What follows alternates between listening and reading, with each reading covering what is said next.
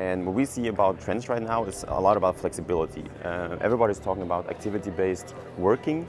We think it's more than that. It's about people being able to make their own decisions, to find a workspace where they can actually work efficiently. It's about people being enabled to own their own time.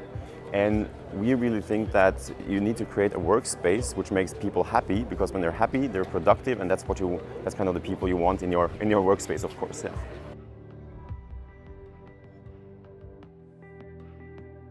Pilot projects which we are launching right now to start improving and developing the workspace, it was very important for us to start from the bottom and work up.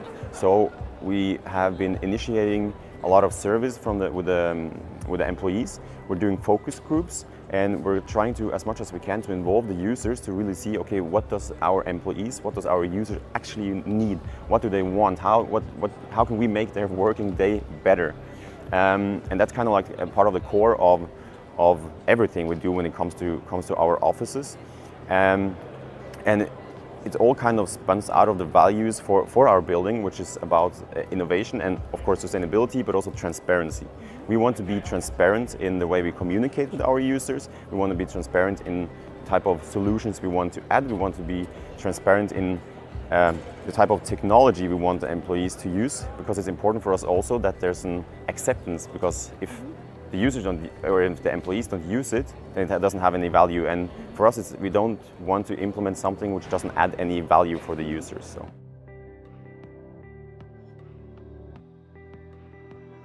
We believe that it's going to be very human-centric, that the employer will be in the focus. It will be about sustainability, it will be about human well-being in the office, create workspaces which can also kind of encourage a healthy living, encourage an efficient way of working.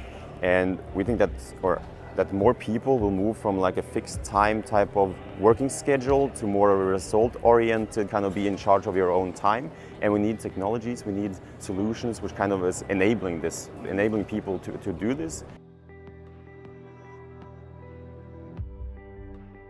I believe that in the future people will be, the focus on work-life balance will be much more important, and the people being able to work from actually where they want to work, not having to go to one office every day. At the same time, you need to be able to create this team spirit. You need to be able to create kind of a company culture. And so that means like some kind of technology where you can have kind of a VR type of meeting solution, or kind of holographic meetings or something where you're able to kind of literally discuss in a meeting but still be on separate locations. That would be pretty awesome.